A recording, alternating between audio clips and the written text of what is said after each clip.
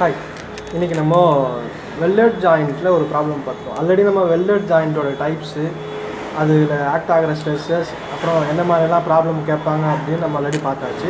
இன்னைக்கு நம்ம ஒரு எக்ஸாம்பிளுக்கு ஒரு ப்ராப்ளம் ஒன்று பார்த்துருவோம். இதில் என்ன கொடுத்துருக்காங்கன்னா 50 mm diameter solid shaft is welded to a flat plate as shown in figure. The size of weld is 15 mm. Find the maximum normal and shear stresses in the weld. அதாவது simple ஒரு tea joint இருக்குது, ஒரு circular rod வந்து ஒரு tea joint மாதிரி weld பண்ணியிருக்காங்க. So இந்த மாதிரி இருக்குது உங்களுக்கு ஒரு சர்க்குலர் ராடு ஒரு பிளேட் இருக்குது. இதுதான் பிளேட் வச்சுக்கோங்க. இதில் ஒரு சர்க்குலர் ராடு வந்து வெல்ட் பண்ணியிருக்காங்கன்னு வச்சுக்கோங்களேன். இந்த மாதிரி இருக்குது ஒரு சர்க்குலர் ராடு ஒரு பிளேட் வந்து வெல்ட் பண்ணியிருக்காங்க. ஸோ இப்போது லோடு வந்து இங்கேருந்து ஆக்ட் ஆகிட்டு இருக்கும்போது இது என்ன ஆக சான்ஸ் இருக்குது? லோடு இங்கே நீங்கள் புஷ் பண்ணுறீங்கன்னா இது இப்படி ஸ்லைட் ஆக சான்ஸ் இருக்குது, இல்லை இப்படி பெண்ட் ஆக சான்ஸ் இருக்குது. ஸோ ஒன்று ஸ்லைடிங்கால் க்ரியேட் ஆகிறது ஷியர்ஸஸ், டில்ட் ஆகும்போது பெண்ட் ஆகும்போது க்ரியேட் ஆகிறது வந்து பெண்டிங் ஸ்ட்ரெஸ். ஸோ ரெண்டு ஸ்ட்ரெஸ் தான் அதுக்கு வர சான்ஸ் இருக்குது. சொல்யூஷனில் கிவன் டேட்டா என்னென்ன கொடுத்துருக்காங்கன்னா லோட் P வந்து 10 kN and then size of well யூஸ்வலாக நம்ம அதை ஹெச்ன்னு ரிடவுன் பண்ணியிருப்போம். சைஸ் ஆஃப் வெல் வந்து 15 mm கொடுத்துருக்குறாங்க. And then eccentricity R length of rod 200 mm கொடுத்துருக்குறாங்க. 200 mm the length of the rod. So இப்போ இதில் the load P that is 10 kN will induce both bending and shear stress. நமக்கு shear stress formula தெரியும். shear stress வந்து load divided by area. shear stress ஓட formula. So load வந்து 10 kN.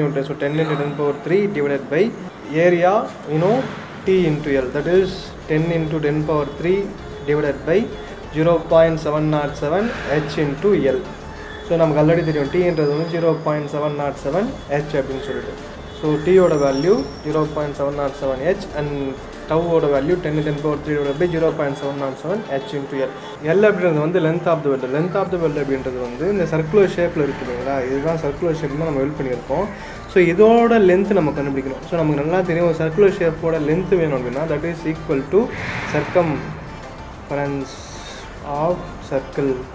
ஒரு சர்க்கிளோட length வேணும்னா நமக்கு என்ன கண்டுபிடிச்சா போகும், சர்க்கம்ஃபரன்ஸோட வேல்யூ தெரிஞ்சால் நம்ம அதோட லென்த்தை நம்ம எடுத்துக்கலாம். ஸோ L அப்படின்றது வந்து சர்க்கம்ஃபரன்ஸ். ஸோ L அப்படின்றது அப்போ சர்க்கம்ஃபரன்ஸ்னால் by into D, that is 2πr தான் நம்ம என்ன பை இன்டூ டி நம்ம எழுதியிருக்கோம். ஸோ L அப்படின்றது வந்து பை இன்டூ டி. ஓகேவா? ஸோ டயாமீட்டர் வந்து நமக்கு ஆல்ரெடி கொடுத்துருக்காங்க. டயாமீட்டர் வந்து 50 mm. Diameter of the shaft வந்து 50 mm. ஸோ அப்போது எல்லோட வேல்யூ பை இன்டூ 50. எல் தெரியும். ஸோ நமக்கு டவ்வோட value tau equal to into 10 power 3 divided by 0.707. H oda value 15 mm and then length is 5 into 50. So we are getting tau equal to 6 Newton per millimeter square. So tau oda value வந்து 6 Newton per millimeter square. So இப்போ வந்து நம்ம bending stress கண்டுபிடிப்போம். Bending stress sigma B equal to நமக்கு நல்லா தெரியும் M divided by Z அப்படின்னு சொல்லிட்டு. M அப்படின்றது வந்து மொமெண்ட், Z வந்து செக்ஷன் மாடுலஸ். ஸோ M நமக்கு நல்லா தெரியும் load into distance. So லோடோட value 10, distance வந்து 200, 10 into 10 power 3, இது வந்து 200 கொடுத்துருக்காங்க. So 10 into 10 power 3 200, 2 into 10 power இது ஒரு 2 0, இது ஒரு 3 0, இது ஒரு 4 0, மொத்தம் 10 power 6 வரும் உங்களுக்கு இல்லையா, Newton millimetre.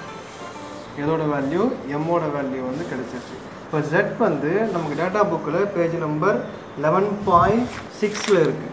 PSGDB page number 11.6. 11.6ல் Z-ஓட value வந்து சர்க்குலர் கிராஸ் செக்ஷன்.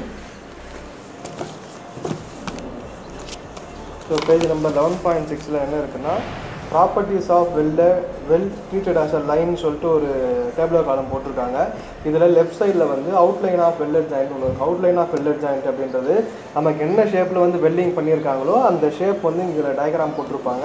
அதோட கரஸ்பாண்டிங் பெண்டிங் மூமெண்ட்டும் அதோட polar moment of inertia ஜேவோட value ஜெட்டோட வேல்யூவும் ஜேவோட வேல்யூ இதில் இதிலேருந்து நம்ம எடுத்துக்கலாம். பட் இதில் என்ன சொல்லியிருக்காங்கன்னா இந்த ஃபார்முலாஸ் வந்து well treated as a line சொல்லி கொடுத்துருக்காங்க. அதாவது இது வந்து ஒரு லைனாக கன்சிடர் பண்ணி தான் ஃபார்முலாஸ் இருக்குது.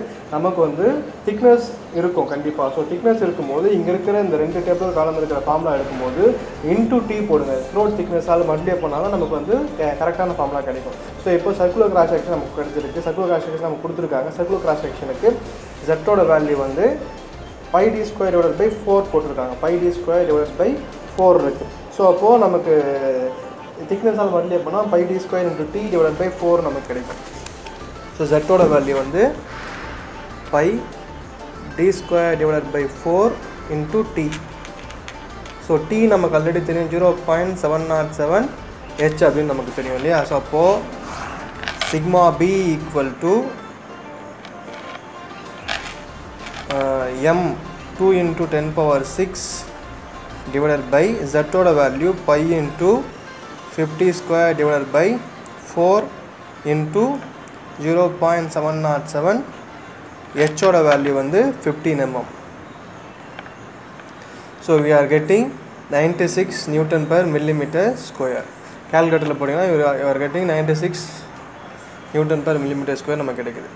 ஸோ இப்போது நமக்கு சிக்மா பியும் கண்டுபிடிச்சாச்சு, ஷேர் ஸ்ட்ரெஸ்ஸோட வேல்யூ நம்ம கண்டுபிடிச்சிருக்கோம் 6 Newton/mm² அப்படின்னு சொல்லிட்டு. இப்போ கொஷினில் என்ன கேட்டிருக்காங்கன்னா we need to find the maximum normal stress and shear stress.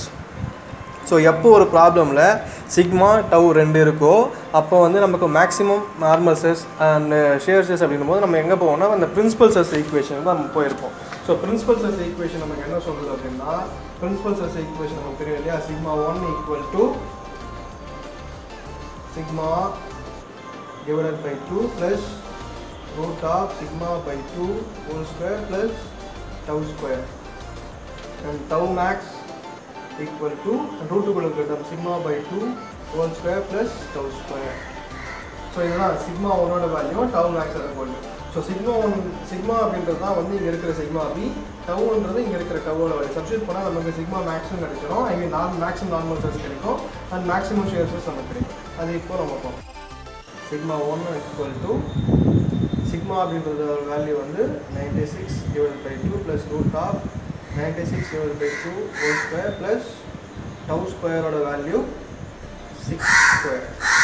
So we are getting sigma 1 = value is 96.4 Newton/mm², sigma 1 ஓட value, and tau max = root of 96/2 whole square plus 6².